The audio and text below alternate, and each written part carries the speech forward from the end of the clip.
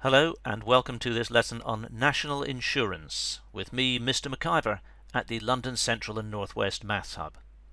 This follows on directly from the lesson on income tax, so you should watch that one first to make sense of this one. National insurance.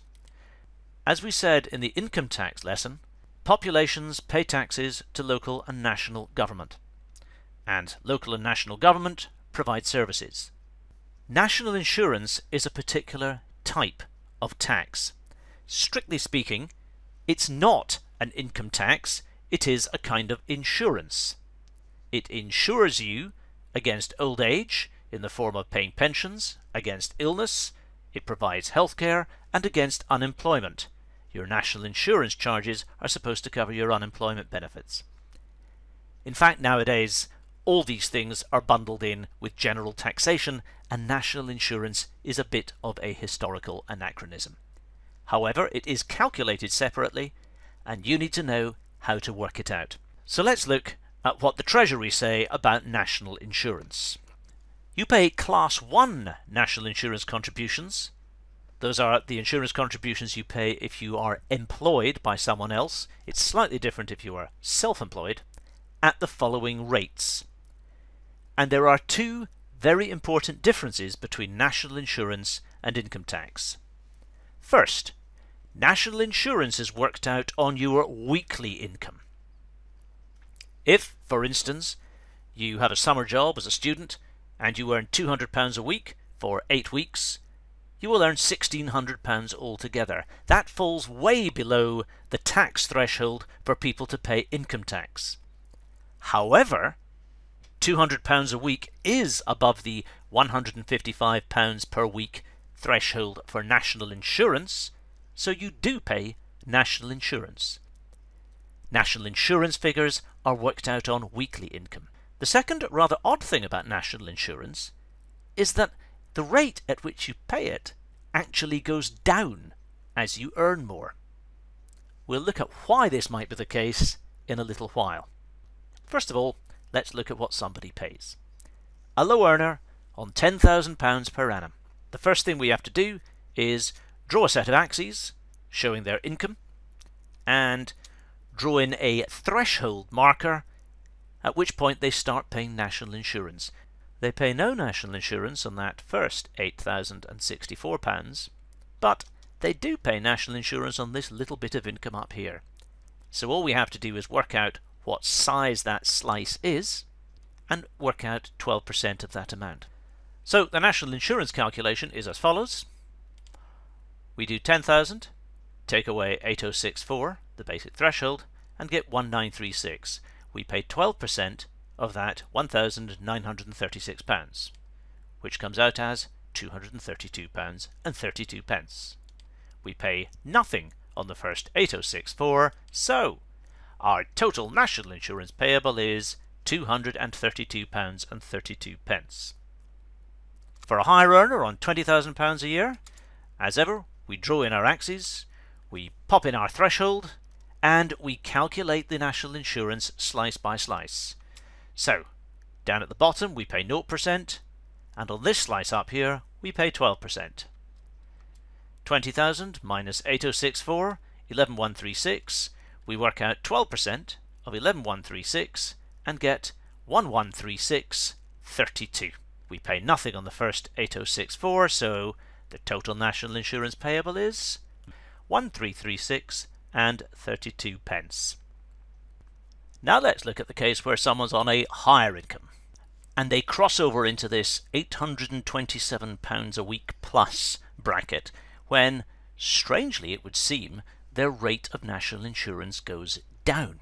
We'll take someone on £100,000 a year. There they are, £100,000. We've drawn the block of money going up to £100,000, and we now draw in the national insurance thresholds. There's one at £8,064, there's another one at £42,996.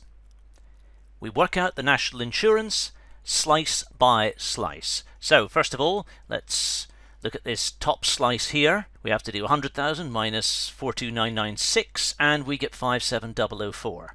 We need to figure out 2% of that, and we get 1,140 and 8 pence.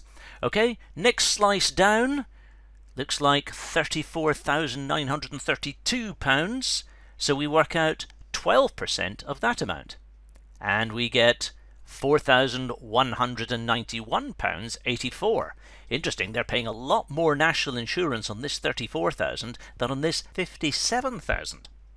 And finally, down at the bottom there, £8,064 is NI rate 0. So their total national insurance bill is £5,331.92. Now let's look at why this rate actually goes down as the income goes up. It all comes down to the previous session. You see, national insurance isn't the only kind of deduction you have when you earn money. The much better known one is income tax. Here's national insurance, the one we were looking at today, but income tax is a separate and parallel system for deducting money from your wages before you are paid them. In reality, income tax and national insurance get added together into a kind of big deductions bill, which for practical purposes most people regard as their total income tax bill. Let's look at what happens now when we put these two sets of calculations side by side.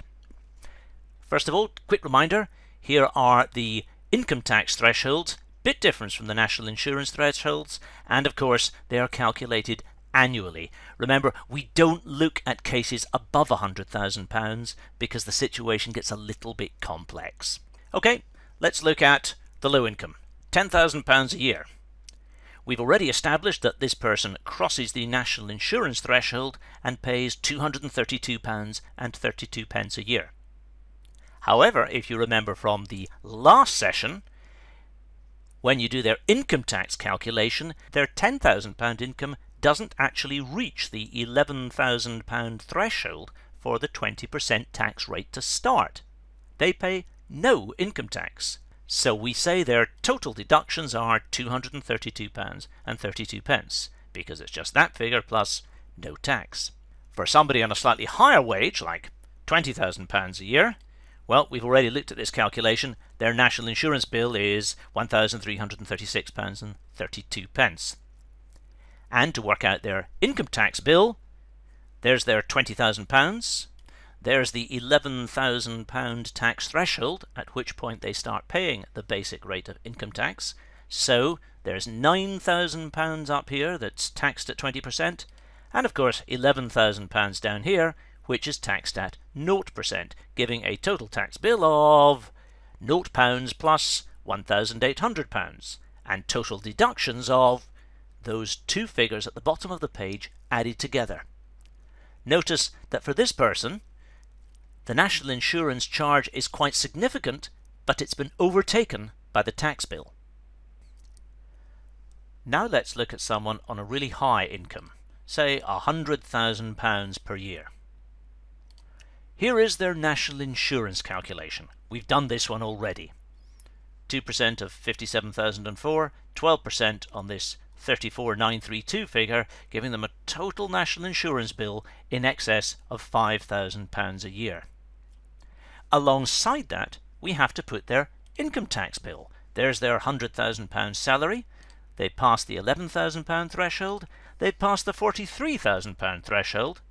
So to work out their taxes, we have to work out the size of this slice, £57,000, and tax it at 40%. We work out the size of this slice here, £32,000, and tax it at 20%.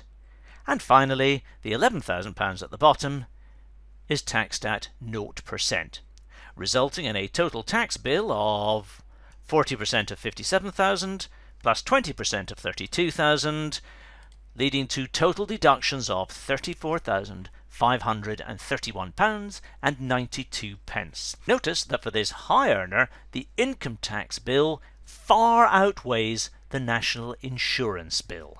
Also notice that the thresholds higher up the pay scale are almost identical, and this is why the rates look so strange. You see, at £8,064 they start paying national insurance. At £11,000 they start paying tax. Those two thresholds are slightly different.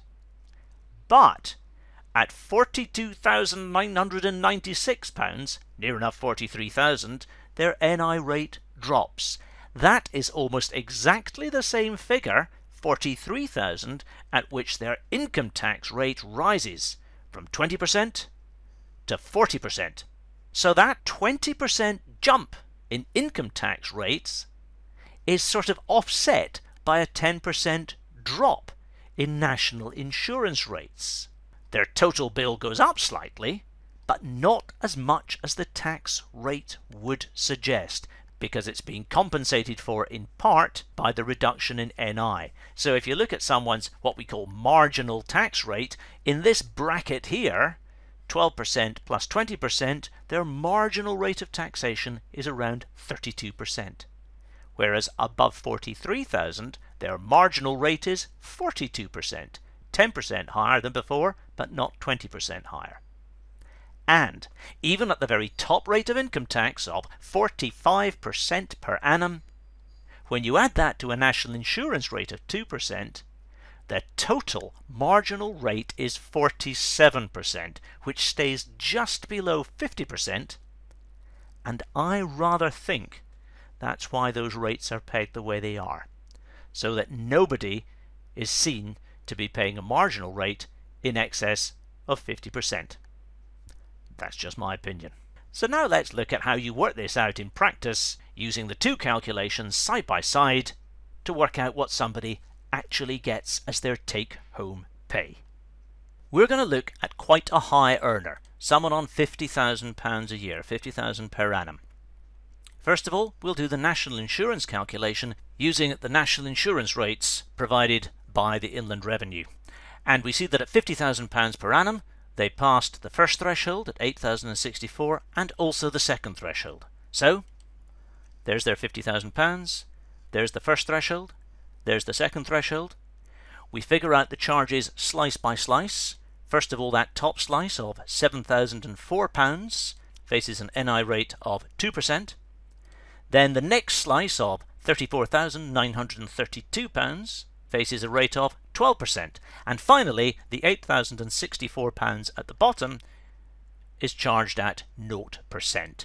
So the NI calculation is as follows: 2% of 7,004 plus 12% of 34,932. And then alongside that calculation, we draw a new set of axes based on these allowances here. There's the 11,000 tax threshold at which the basic rate of 20% comes into play. And there is the next threshold of 43,000 where the higher tax rate comes into play. On this slice at the top, £7,000, they are taxed at 40%. On the next slice down, £32,000, they are taxed at 20%. And finally, the 11,000 at the bottom faces no income tax whatsoever. So the tax calculation is 40% of 7,000 plus 20% of 32,000. So their total deductions are tax plus national insurance, £13,531.92.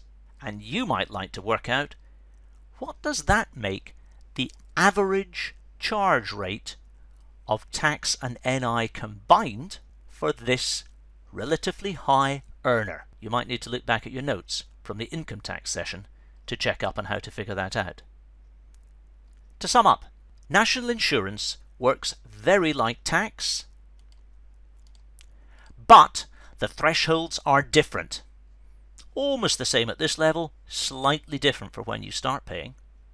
The other big difference is income tax is worked out on your annual income, whereas national insurance is worked out on your weekly income. So you start paying national insurance at a much, much lower rate of pay than you pay income tax. Complete the task that you've been set on paper. That's it for this session.